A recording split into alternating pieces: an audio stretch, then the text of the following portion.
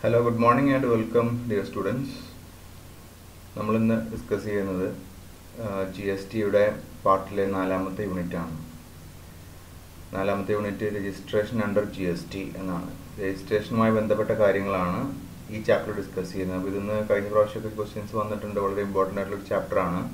This is the topic okay, notes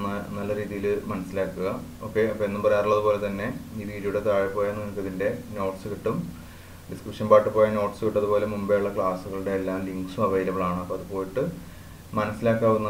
okay, this topic we will discuss registration. What are the benefits of registration under GST Act? ഏതൊക്കെ persons ആണ് ലാബിൾ ആയിട്ടുള്ളതും അതുപോലെ ആർക്കാണ് registration ചെയ്യാനുള്ള liability ഇല്ലാത്തതും എന്നതാണ്. അതോടൊപ്പം തന്നെ കമ്പൽസറി രജിസ്ട്രേഷൻ ആ ഒരു സാഹചര്യം കൂടെ നമ്മൾ ഡിസ്കസ് ചെയ്യുന്നു. ഇത്രയും ഭാഗമാണ് ഇതിലുള്ളത്. ഇനി ഇതിന് വേറൊരു നെക്സ്റ്റ് ഒരു പാർട്ടും കൂടെ അതോടുകൂടി ഈ ഒരു ചാപ്റ്റർ അവസാനിക്കും. അപ്പോൾ നമുക്ക് ആദ്യം നോക്കാം, ഇതിൻ്റെ ഇൻട്രൊഡക്ഷൻ മനസ്സിലാക്കാം. Registration means obtaining a unique identification code from the tax authority. Tax authority is a unique identification code obtained in the process of registration. Okay. A supplier who carries on any business at any place in India and whose total aggregate turnover exceeds a minimal limit. Ini aaranu register cheyendadu enna karyanodu churukkathil parayunnathu. ഒരു supplier അദ്ദേഹം ഏതൊരു ബിസിനസ്സും ചെയ്യുന്ന ആളാവട്ടെ, ഇന്ത്യയിലെ ഏത് സ്ഥലത്താവട്ടെ, അദ്ദേഹത്തിൻ്റെ aggregate turn over ഒരു minimum limit exceed ചെയ്യുന്നു. അഗ്രഗേറ്റ് ടേൺ ഓവർ എന്നുള്ള കോൺസെപ്റ്റൊക്കെ നമ്മൾ ടേംസ് പഠിച്ചതാണ്. ഓക്കെ, അതായത് ഇദ്ദേഹവും അദ്ദേഹത്തിൻ്റെ മറ്റ് ഏജൻസ് അതുവഴിയൊക്കെ ചെയ്യുന്ന മൊത്തത്തിലുള്ള അദ്ദേഹത്തിൻ്റെ ടേൺ ഓവറാണ്. അത് മിനിമം ലിമിറ്റ്, ഒരു മിനിമം ലിമിറ്റ് ഫിക്സ് ചെയ്തിട്ടുണ്ട്. അതായത് സർവീസിനും അതുപോലെ ഗുഡ്സ് ആൻഡ് സർവീസ് രണ്ടും കൂടെ ഒന്നും ചെയ്യുന്നവർ, സർവീസ് മാത്രമായിട്ട് ചെയ്യുന്നവർ, ഇവർക്കൊക്കെ പ്രത്യേകം കാറ്റഗറി ഉണ്ട്, അതിന് ലിമിറ്റുണ്ട്. എന്തായാലും നിയമത്തിൽ പറഞ്ഞിട്ടുള്ളൊരു ലിമിറ്റ് ഉണ്ട്. ആ ലിമിറ്റിൽ കവിഞ്ഞ് ഒരാൾ ബിസിനസ് ചെയ്തു കഴിഞ്ഞാൽ, അയാളുടെ അഗ്രഗേറ്റ് ടേൺ ഓവർ വന്നു കഴിഞ്ഞാൽ in A financial year is ലാബിൾ to get registered എന്നാണ്. അദ്ദേഹം രജിസ്റ്റർ ചെയ്യാൻ ബാധ്യസ്ഥനായിത്തീരുന്നു അണ്ടർ GST ആക്ട്. എന്ന് മുതൽ within 30 days from becoming liable to pay tax. ഇദ്ദേഹം ടാക്സ് അടക്കാൻ ലാബിൾ ആവുന്ന ആ ദിവസം മുതൽ അതിന് അവിടെ നിന്ന് അങ്ങോട്ട് 30 ദിവസത്തിനുള്ളിൽ ഇദ്ദേഹം ഈ രജിസ്ട്രേഷൻ ചെയ്തിരിക്കണം എന്നുള്ളതാണ് നിയമം. ഇനി after registration he will get A valid GST IN എന്ന് പറഞ്ഞാൽ GST ഐഡന്റിഫിക്കേഷൻ നമ്പറാണ്. ഈ രജിസ്ട്രേഷൻ പ്രോസസ് കംപ്ലീറ്റ് ചെയ്ത് കഴിഞ്ഞാൽ ടാക്സ് അതോറിറ്റി ആ വ്യക്തിക്ക് ഒരു GST IN നൽകുന്നു, GST ഐഡന്റിഫിക്കേഷൻ നമ്പർ നൽകുന്നു. Registration is an authority. ഈ രജിസ്ട്രേഷൻ ഉള്ളത് എന്താണ്? ഒരു അതോറിറ്റിയാണ്. ഈ ഒരു സപ്ലയറെ സംബന്ധിച്ചോളം അല്ലെങ്കിൽ ആ ഒരു ബിസിനസ്സുകാരനെ സംബന്ധിച്ചോളം അദ്ദേഹത്തിന് കിട്ടുന്ന ഒരു അധികാരമാണ്. Available to the registered person to collect tax on behalf of the government. അല്ലേ? അപ്പോൾ on behalf of the government tax collect ചെയ്യുന്നതിന് ഈ വ്യക്തിക്ക് കിട്ടുന്ന ഒരു അധികാരം കൂടെയാണ് രജിസ്ട്രേഷനിലൂടെ വരുന്നത്.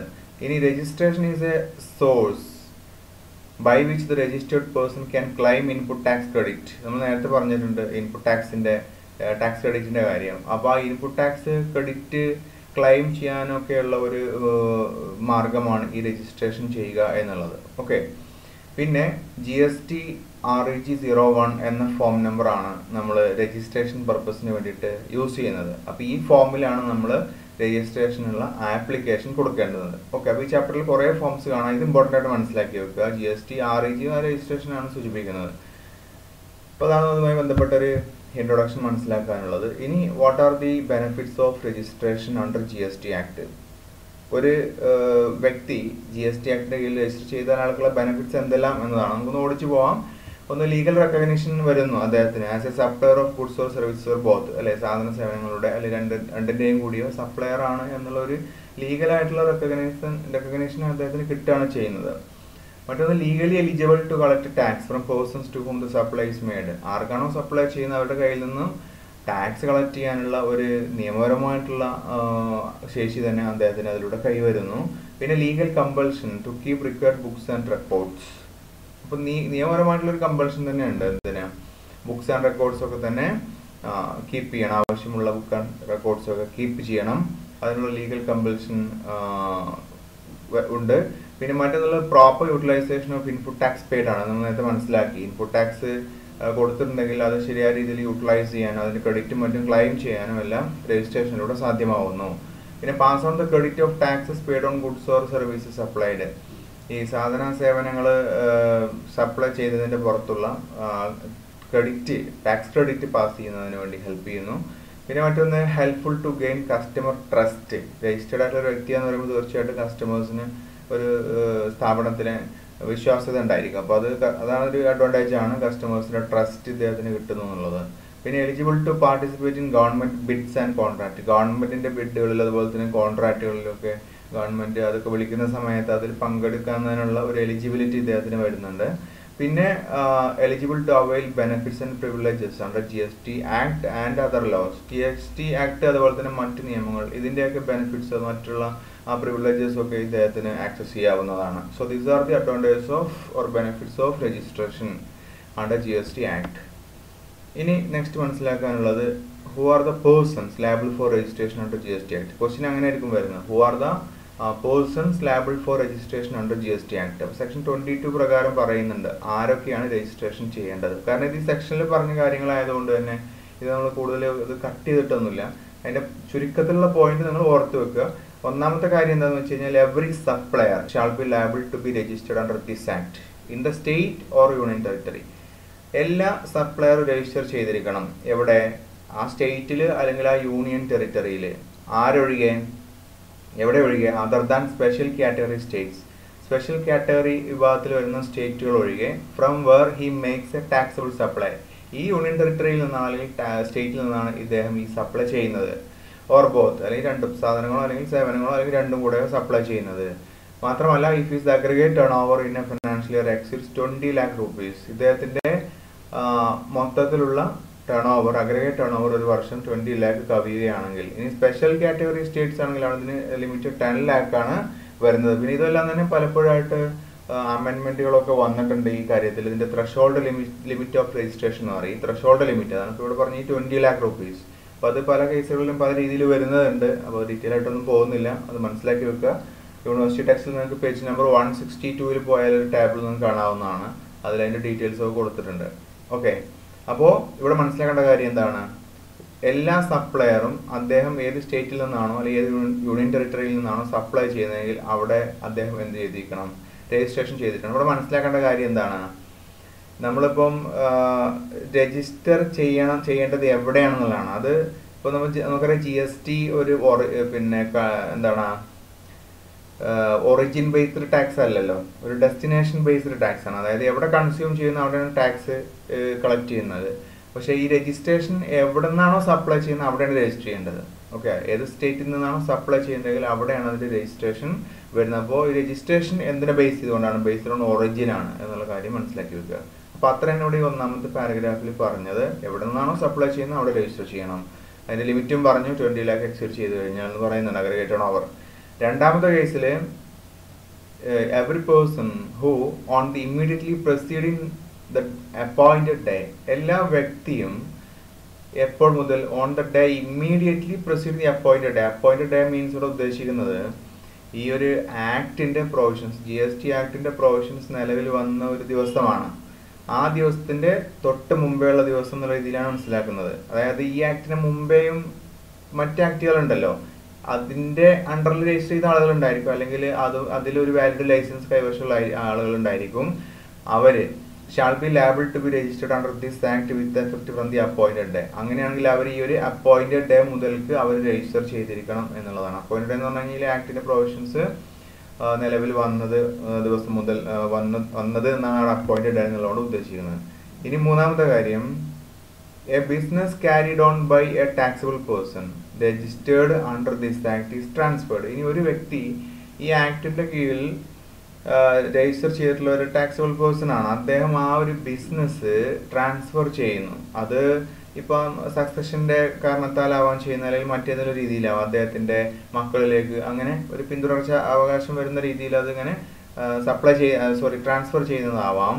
അപ്പോൾ ഒരാൾ നടത്തിയിരുന്ന ബിസിനസ് മറ്റൊരാളിലേക്ക് ട്രാൻസ്ഫർ ചെയ്യുന്നു. To another person as A going concern എന്ന രീതിയിൽ തന്നെയാണ് ട്രാൻസ്ഫർ ചെയ്യുന്നത്. അങ്ങനെയാണെങ്കിൽ ആ ട്രാൻസ്ഫറി അല്ലെങ്കിൽ ആ ഒരു സക്സസർ, അപ്പോൾ ആരാണോ അത് ഏറ്റെടുക്കുന്നതെങ്കിൽ ആ വ്യക്തി, അതാണ് സക്സസർ എന്ന് പറഞ്ഞു കഴിഞ്ഞാൽ ആ പിന്തുടർച്ച അവകാശി വരുന്ന ആള്, അല്ലെങ്കിൽ ആ ഒരു transferee as the case may be shall be liable to B registered.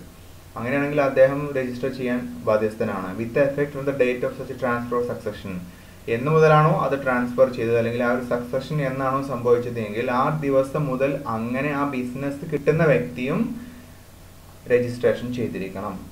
ഇനി നാലാമത് വരുന്ന case, notwithstanding anything contained in subsection 1 ഉം 3 ഉം. Okay, in a case of transfer person to sanction of a scheme or an arrangement for amalgamation.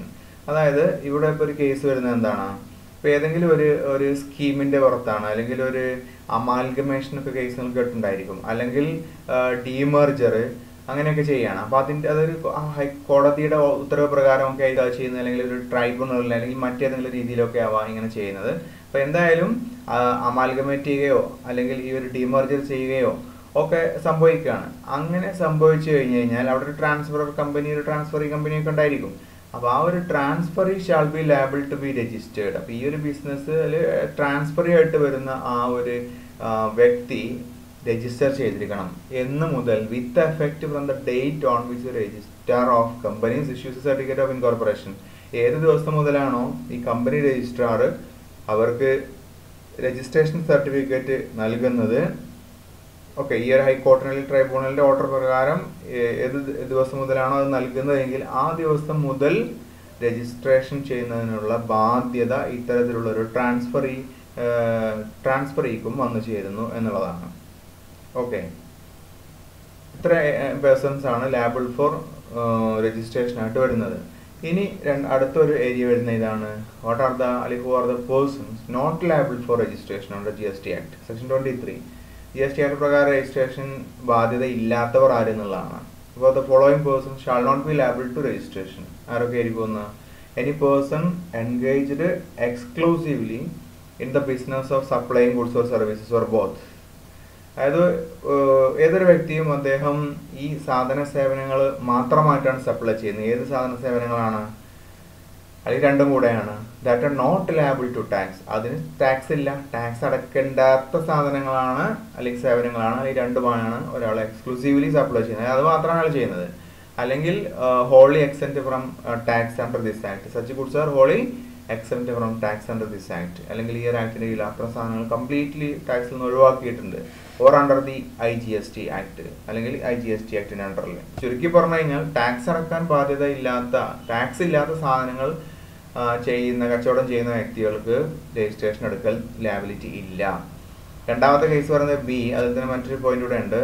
Rule 1 പ്രകാരം an agriculturist ആണ് to the extent of supply of produce out of cultivation of land. അതായത് agriculture കർഷകനും ആവശ്യമില്ല എന്നുള്ളതാണ്. അദ്ദേഹത്തിന്റെ ഈ ഒരു കൃഷിഭൂമിയിൽ നിന്ന് എത്രത്തോളമാണോ output വരുന്നത് അത്ര കണ്ട് അദ്ദേഹത്തിനും അത്രത്തോളം ആ ഒരു എക്സ്റ്റെന്റ് ഓഫ് സപ്ലൈ പറയുന്നുണ്ട്. എന്തായാലും അദ്ദേഹത്തിനും അതിന്റെ ആ രീതിയിൽ ഒരു രജിസ്ട്രേഷൻ എടുക്കൽ ലാബിലിറ്റി ഇല്ല എന്നുള്ളതാണ്. ഇനി രണ്ടാമത്തെ ഒരു സെപ്പറേറ്റ് കേസ് പറയുന്നത് നമ്മൾ എന്നും കാണുന്നത് പോലെ തന്നെ എല്ലാ സെക്ഷന്റെ അവസാനം വരുന്ന ഒരു സംഭവമാണ്. According to section 23(2). ഇനിയിപ്പോൾ പറഞ്ഞ കേസുകളുണ്ട്. ഇനി ഇതല്ലാതെ ഈ GST കൗൺസിലിന്റെ റെക്കമെൻഡേഷൻ പ്രകാരം ഗവൺമെന്റ് സമയാസമയങ്ങളിൽ നോട്ടിഫൈ ചെയ്തേക്കാം ഏതെങ്കിലും ഒരു കാറ്റഗറി അവർക്ക് ആവശ്യമില്ല എന്ന രീതിയിൽ. അങ്ങനെ ആരെങ്കിലും ഗവൺമെന്റ് നോട്ടിഫൈ ചെയ്യുകയാണെങ്കിൽ അത്തരത്തിലുള്ള ആളുകളാണ് പിന്നീട് രജിസ്ട്രേഷന് ലാബിലിറ്റി ഇല്ലാത്ത ആളുകൾ എന്നതാണ് സെക്ഷൻ 23 സബ്സെക്ഷൻ 2 പറയുന്നത്. ഓക്കെ, ഇനി മനസ്സിലാക്കാനുള്ളത് കമ്പൽസറി രജിസ്ട്രേഷൻ ആണ്, സെക്ഷൻ 24. അപ്പോൾ ഈ സെക്ഷൻ 24 പ്രകാരം രജിസ്ട്രേഷൻ കമ്പൽസറി ആയിട്ട് വരുന്ന ചില കേസുകളുണ്ട്. The following category of persons shall be required to B registered under this act. ഇത് താഴെ പറഞ്ഞിട്ടുള്ള ആളുകളെല്ലാം തന്നെ നിർബന്ധമായിക്കൊണ്ടും രജിസ്ട്രേഷൻ ചെയ്തിരിക്കണം എന്നുള്ളതാണ്. ഇതും ചിലപ്പോൾ പരീക്ഷയ്ക്ക് ചോദിച്ചേക്കാവുന്ന ഒരു ടോപ്പിക്കാണ് ഈ കമ്പൽസറി രജിസ്ട്രേഷൻ്റെ കാര്യം. അപ്പോൾ ഇത് കുറച്ച് വിശാലമായിട്ട് മനസ്സിലാക്കാനുള്ളതാണ്. പക്ഷെ നമ്മൾ പോയിന്റ് മാത്രം മനസ്സിലാക്കുന്നുള്ളൂ, വേറെ എക്സ്പ്ലനേഷൻ ഒന്നുമില്ല. ഓക്കെ, ഒന്ന്, persons making any interstate taxable supply. Interstate taxable supply അറിയാലോ. അപ്പോൾ അങ്ങനെ ചെയ്യുന്ന ആളുകൾ, ഇന്റർസ്റ്റേറ്റ് എന്ന് പറയുമ്പോൾ 2 സ്റ്റേറ്റുകൾ തമ്മിലാവാം, അല്ലെങ്കിൽ യൂണിയൻ ടെറിട്ടറി ആവാം എന്നൊക്കെ നമ്മൾ പറഞ്ഞിരുന്നു. അപ്പോൾ അതാണ് ഒന്നാമത്തെ കേസ്. രണ്ടാമത്തെ casual taxable person making taxable supply. Casual taxable person എന്ന് പറഞ്ഞു കഴിഞ്ഞാൽ എന്താണ്? ഒരാൾ ഒക്കേഷണലി ഈ ഒരു ട്രാൻസാക്ഷൻ ചെയ്യുന്ന വ്യക്തിയാണ്. ഓക്കെ, അത് അദ്ദേഹത്തിൻ്റെ ഫർദറൻസ് ഓഫ് ബിസിനസ്സിൽ അല്ലെങ്കിൽ അദ്ദേഹത്തിൻ്റെ ഡ്യൂറിങ് ദ കോഴ്സ് ഓഫ് ബിസിനസ്സുമായി ബന്ധപ്പെട്ടുകൊണ്ട് വൊക്കേഷണലി അദ്ദേഹം ഈ ഇത്തരത്തിലുള്ള ട്രാൻസാക്ഷനിൽ ഇടപെടാറുണ്ട്. അങ്ങനെ ട്രാൻസാക്ഷൻ ചെയ്യുന്ന വ്യക്തിയാണ് നമ്മൾ കാഷ്വൽ ടാക്സബിൾ പേഴ്സൺ എന്ന് പറയുന്നത്. അപ്പം അങ്ങനെ ചെയ്യുന്ന വ്യക്തിയാണെങ്കിൽ അദ്ദേഹവും രജിസ്ട്രേഷൻ കമ്പൽസറി ആയിട്ട് ചെയ്തിരിക്കണം. പിന്നെ persons who are required to pay tax under reverse charge. നമ്മൾ റിവേഴ്സ് ചാർജ് മെക്കാനിസം പറഞ്ഞാണ്. അപ്പം ആ കേസിൽ ടാക്സ് അടയ്ക്കേണ്ടുന്ന വ്യക്തി കമ്പൽസറി രജിസ്ട്രേഷൻ ചെയ്തിരിക്കണം. പിന്നെ persons who are required to pay tax under section 9(5) of GST act. ഈ സെക്ഷൻ 9(5) ഓഫ് GST ആക്ടിൻ്റെ അണ്ടറിൽ വരുന്ന ആളുകളുണ്ട്, അവരും കമ്പൽസറി രജിസ്ട്രേഷൻ ചെയ്തിരിക്കണം. പിന്നെ non resident taxable person making taxable supply. Non resident ആയിട്ടുള്ള എന്നാൽ ടാക്സബിൾ ആയിട്ടുള്ള വ്യക്തിയാണ്, അദ്ദേഹം ടാക്സബിൾ സപ്ലൈ ചെയ്താൽ അദ്ദേഹവും രജിസ്ട്രേഷൻ ചെയ്തിരിക്കണം. പിന്നെ persons who are required to deduct tax under section 51 whether or not separately registered under this act. അതായത് സെക്ഷൻ 51 പ്രകാരം ടാക്സ് ഡിഡക്റ്റ് ചെയ്യേണ്ടുന്ന വ്യക്തികളുണ്ട്. ഓക്കെ, അവർ ഇപ്പം ഈ ആക്ടിൻ്റെ കീഴിൽ രജിസ്റ്റർ ചെയ്യട്ടെ ചെയ്യാതിരിക്കട്ടെ, അത്തരത്തിലുള്ള വ്യക്തികളും രജിസ്ട്രേഷൻ ചെയ്തിരിക്കണം എന്നുള്ളതാണ്. അടുത്ത ഏഴാമത് persons who make taxable supply of goods services or both on behalf of other taxable persons whether as an agent or otherwise. അതായത് ഒരു ഏജന്റിന് ഉദാഹരണം എടുത്തു കഴിഞ്ഞാൽ ഏജന്റ് എന്നുള്ള വ്യക്തി മറ്റൊരാൾക്ക് വേണ്ടിയിട്ടാണല്ലോ സാധന സേവനങ്ങളുടെ സപ്ലൈ ചെയ്യുന്നത്. അപ്പോൾ അങ്ങനെയാണെങ്കിൽ ആ ഏജന്റും എന്ത് ചെയ്തിരിക്കണം? കമ്പൽസറി രജിസ്ട്രേഷൻ ചെയ്തിരിക്കണം എന്നുള്ളതാണ്. ഓക്കെ, അതൊരു ഉദാഹരണമാണ് ആ രീതിയിൽ. അപ്പോൾ ടാക്സബിൾ സപ്ലൈ അല്ലെങ്കിൽ സർവീസ് അല്ലെങ്കിൽ രണ്ടും കൂടെയോ ചെയ്യുന്ന വ്യക്തി, മറ്റൊരു ടാക്സബിൾ പേഴ്സണിന് വേണ്ടിയിട്ട് ചെയ്യുന്ന വ്യക്തി രജിസ്ട്രേഷൻ ചെയ്തിരിക്കണം. പിന്നെ ISD ആണ്, അത് നമ്മൾ നേരത്തെ മനസ്സിലാക്കിയതാണ് ഒരു കോൺസെപ്റ്റ്. ഇൻപുട്ട് സർവീസ് ഡിസ്ട്രിബ്യൂട്ടർ ഉണ്ട്. Whether or not separately registered under this act. ഈ ആക്ടിൻ്റെ കീഴിൽ സെപ്പറേറ്റ് രജിസ്റ്റർ ചെയ്യട്ടെ ചെയ്യാതിരിക്കട്ടെ, ഒരു ISD ഇൻപുട്ട് സർവീസ് ഡിസ്ട്രിബ്യൂട്ടർ, കാരണം അവരൊരു സെൻട്രലൈസ്ഡ് ലൊക്കേഷനിലായിരിക്കും ഇതിൻ്റെ ബിൽ പേയ്മെൻറ്റ് മറ്റ് ബിൽ പ്രിപ്പറേഷൻ പേയ്മെൻറ്റ് ഒക്കെ വരുന്നത്. ഓക്കെ, അപ്പോൾ അത്തരം കേസിൽ ഈ ഇൻപുട്ട് സർവീസ് ഡിസ്ട്രിബ്യൂട്ടറും രജിസ്ട്രേഷൻ ചെയ്തിരിക്കണം. പിന്നെ 9th one persons who supply goods and services through ECO. ECO ആണ് ഇ-കൊമേഴ്സ് ഓപ്പറേറ്റർ. ഇ-കൊമേഴ്സ് ഓപ്പറേറ്ററിലൂടെ സാധന സേവനങ്ങൾ സപ്ലൈ ചെയ്യുന്ന വ്യക്തി. ഇപ്പോൾ ഓലോ ഒക്കെ നിങ്ങൾ കേട്ടിട്ടുണ്ടായിരിക്കും, ഓല അല്ലേ, ടാക്സി സർവീസ് അല്ലെങ്കിൽ ആരെങ്കിലും ഒരു അതുപോലെ ഇപ്പോൾ റെസ്റ്റോറൻറ്റ്, ഇതൊക്കെ ഇത്തരത്തിലുള്ള ഒരു ECO വഴിയൊക്കെയാണ് സാധനങ്ങൾ സപ്ലൈ ചെയ്യുന്നതെങ്കിൽ അത്തരം വ്യക്തികൾ രജിസ്ട്രേഷൻ എടുത്തിരിക്കണം എന്നുള്ളതാണ്. പിന്നെ എവരി ഇലക്ട്രോണിക് കൊമേഴ്സ് ഓപ്പറേറ്റർ, അതായത് ECO തന്നെ, who is required to collect tax under section two collect tax at source ആണ്, അത്ര മതി. അപ്പോൾ അറ്റ് സോഴ്സിൽ തന്നെ ടാക്സ് കളക്ട് ചെയ്യാൻ ബാധ്യതയുള്ള അല്ലെങ്കിൽ ടാക്സ് കളക്ട് ചെയ്യേണ്ടുന്ന ECOs രജിസ്ട്രേഷൻ ചെയ്തിരിക്കണം. പിന്നെ every person supplying online information ആണ്. Online information and database access. Online information and database access ആണ്. ഓർ റിട്രീവൽ സർവീസസ് എന്ന് പറയും. Database access or retrieval services. ഇവിടെ OIDAR എന്ന് പറയുന്നുണ്ട്, മനസ്സിലായല്ലോ. Online information and database access or retrieval services from A place outside India to person in India. ഇന്ത്യയിലെ പുറത്തു നിന്നാണ് ഈ ഒരു സർവീസ് കൊടുക്കുന്ന വ്യക്തി, പക്ഷേ ഇന്ത്യയിലുള്ള ആളുകൾക്കാണ് ഈ പറയപ്പെട്ട സേവനങ്ങളെല്ലാം തന്നെ നൽകുന്നത് എങ്കിൽ കൊടുത്തിരിക്കണം എന്നുള്ളതാണ്, രജിസ്ട്രേഷൻ ചെയ്തിരിക്കണം എന്നുള്ളതാണ്. പിന്നെ സച്ച് അതർ പേഴ്സൺ ആണ് or class of persons as may be notified the government notify ചെയ്യുന്ന രീതിയിലുള്ള മറ്റേതെങ്കിലും വ്യക്തികളും അല്ലെങ്കിൽ ക്ലാസസ് ഓഫ് പേഴ്സൺസ് രജിസ്ട്രേഷൻ ചെയ്തിരിക്കണം. ഓക്കെ, അപ്പോൾ ഇത്രയാണ് അതുമായി ബന്ധപ്പെട്ട കാര്യങ്ങൾ. ഇതോടുകൂടെ നമുക്ക് തൽക്കാലം ഈ ഒരു ഭാഗം അവസാനിപ്പിക്കാം.